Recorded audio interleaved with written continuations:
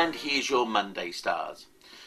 The beginning of the day, the moon is in Taurus, so this is good for just thinking through your social life. Maybe there's a bit of a do to go to, but be spontaneous. You don't want to do anything that's too nailed down and concrete. Don't commit. Something better is going to turn up. And then later on in the day, it's a fine day really for contemplating, for sitting back, thinking about life. One of those nights in, whether you're doing your hair or just looking at a bit of telly or just reading and contemplating. It's a day to meditate and commune with spirit.